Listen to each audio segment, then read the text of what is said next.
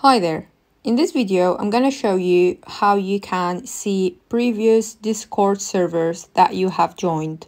The first thing that we're going to do is to leave a server. So to leave a server, you will need to click on that server and then click on the three lines on the left side.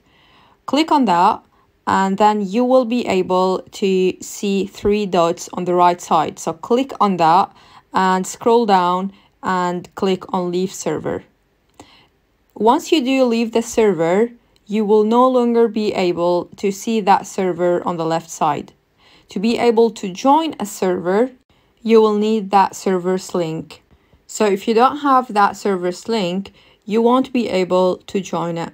Unfortunately, there isn't an official way in Discord to be able to find a previous server that you have joined, but you can try finding that server from your direct messages. But if you cannot find any messages from that server in your direct messages inbox, I'm afraid you won't be able to find that server or to see it.